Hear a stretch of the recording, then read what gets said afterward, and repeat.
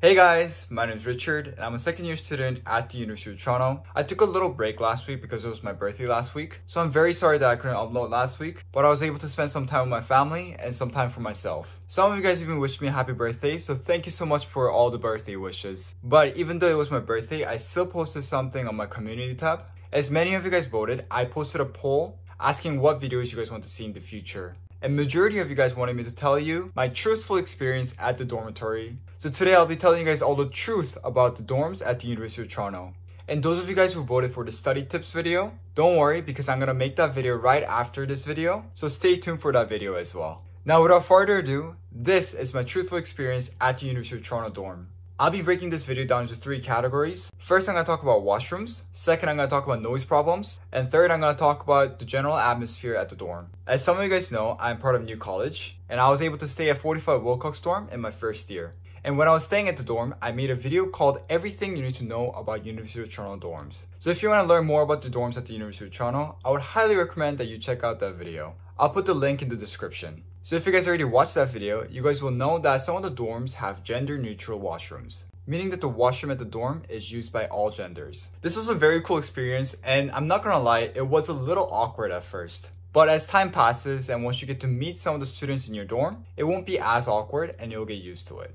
It was definitely my first time sharing washrooms with a different gender, but overall it was a cool experience, and as I said, it gets better over time. So at least for my dorm, there were 2 of these washrooms on each floor. These washrooms have 4 to 5 toilets and shower stalls, and the overall quality of the washrooms are pretty decent. Now, this is the part that you guys have been waiting for. I'll tell you guys how it's actually like to share washrooms with many people. Once you get to the dorm, you'll be surprised on how often people forget to flush. I know this may sound crazy, but trust me, if you're gonna stay at the dorm, there's a good chance that you'll open a stall and it won't be flushed. This was not just for my floor, but every other floor as well. I also heard this story from different college dorms as well, so I think this flushing problem is inevitable. So if you guys can, make a group chat when you first get to the dorm and make some general rules. These rules can be as simple as flushing the toilets, no pooping on the shower stalls. Seriously, I heard this happening on a different floor, so don't be surprised if this happens on your dorm.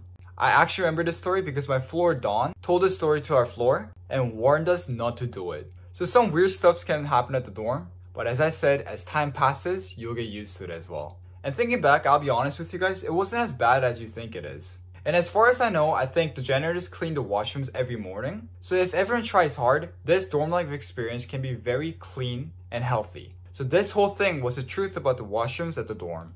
Now I'll talk about the noise problem at the dorm. Since everyone has different sleeping/study schedule, noise can be a big problem. Also to mention, the walls are very thin at the door, to the point where you can hear someone sneezing or on call with someone.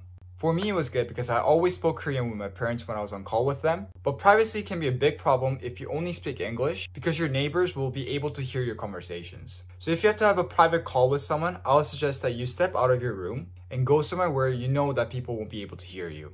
Continuing on with the thin wall problem, people's morning clock can be really annoying too, especially if they let it ring for a long period of time.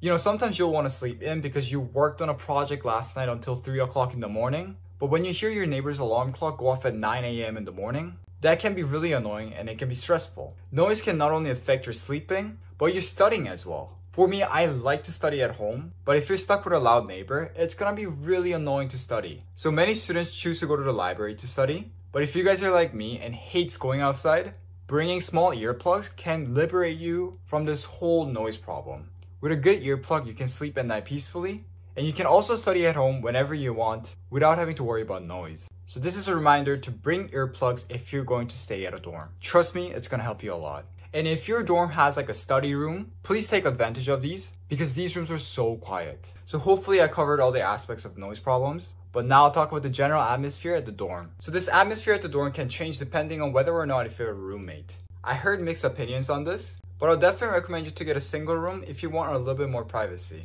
When you guys attend orientations, you guys will all hear this story where people meet their soulmates through this roommate system. But I want to tell you guys that there are so many other ways where you can meet your soulmates without having to have a roommate. Think about how you met your best friends right now. We all met our best friends because we were able to talk to that person and we both like something from each other. And after that, we were able to build a friendship with our best friend.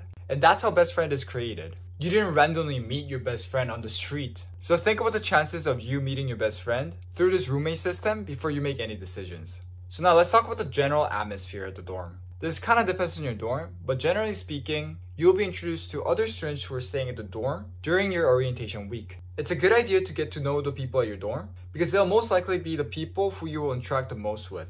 You'll see them in washrooms, hallways, and study rooms, so try to get to know them during your orientation week. Now, throughout the year, your floor don/manager will host events where you and your dormitory friends can have fun. These events include pumpkin carving, gingerbread house making, and bubble tea events. I would also like to mention there will be events that will be hosted for your entire college as well.